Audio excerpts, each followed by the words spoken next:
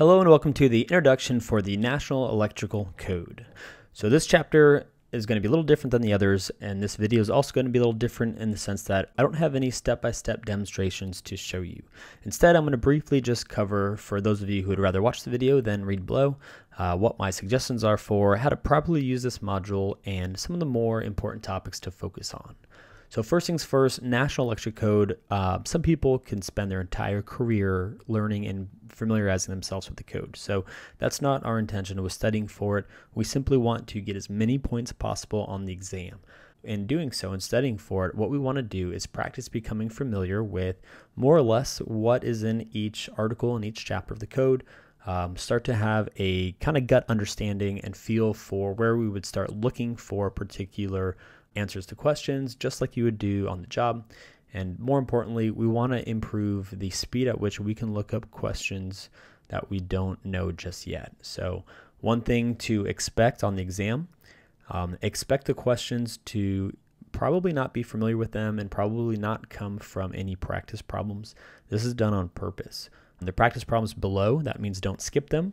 Use them to increase your proficiency at using the code book to find the answers that you need. So let's talk about the NEC. First thing is they now allow you to access it online for free. All you got to do is sign up. We've got the link down below, and it is rendered for mobile devices. So when you're on the go, when you need to look something up, that's a quick way to squeeze a couple of extra minutes here and there. Another thing is make sure you're using the correct of the NEC for the exam.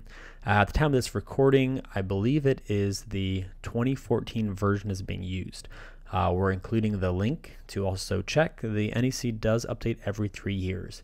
There's a good chance to expect that a couple of the questions will come from the newest edition, just to make sure people are following the specs and to make sure that people are up to date with the new changes. Okay, so we start this module with quite a bit of definitions, and I'm intentionally leaving them out. So what I want you to do with these is to go in the NEC, and any of these definitions that you don't already know, fill them in after you print this out, or at the very least highlight them. But wording is very important. Language is crucial. So very small different parts of a definition you could be tested on. There could be a couple of tricky answers, so be very mindful of that. Next, as you work your way through the module, same thing as the definitions, you're going to see quite a bit of fill-in-the-blank answers.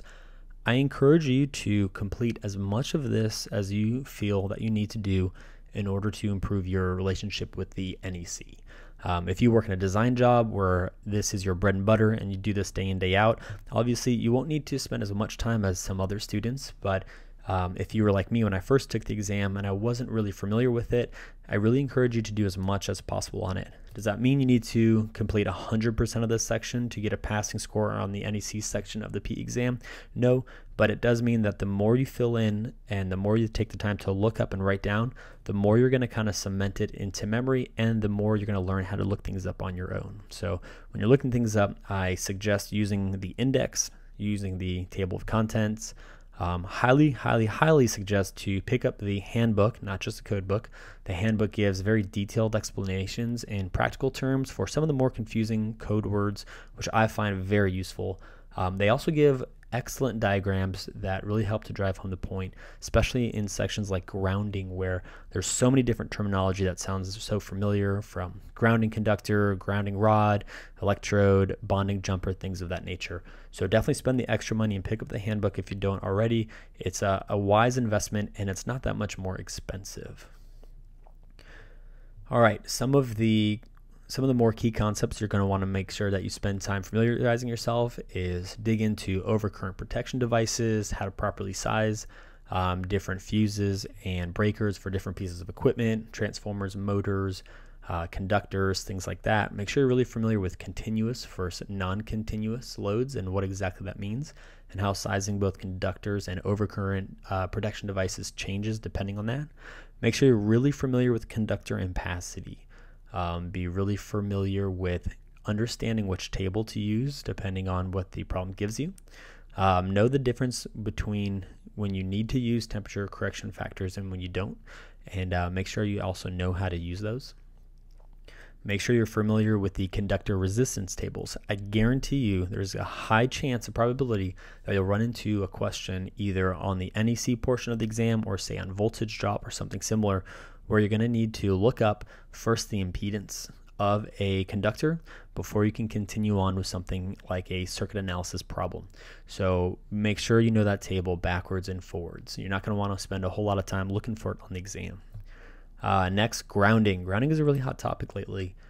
Be sure, I would spend a lot of time in this and really understand the different definitions. Again, they all sound really similar, so make sure you go through grounding quite a bit. GFCI and AFCIs, make sure you understand the operation and theory of both, know the differences between the two of them, be able to look at a diagram of each and be able to know what part does what, know why they're important, know specific applications when you'd want to use an AFCI over a GFCI and vice versa.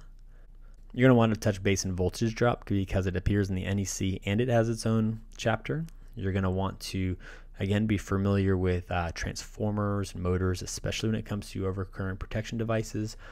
Make sure you touch base on working spaces, safe working boundaries, clearances by voltage class, arc flash boundaries, tables for motor locked rotor amps and things of that nature. So those are my recommended topics to dig into first and to spend time on. But I really want to stress that don't falsely think that if you study and learn everything that a course tells you to do, that you're going to know every answer to every NEC problem that you run into.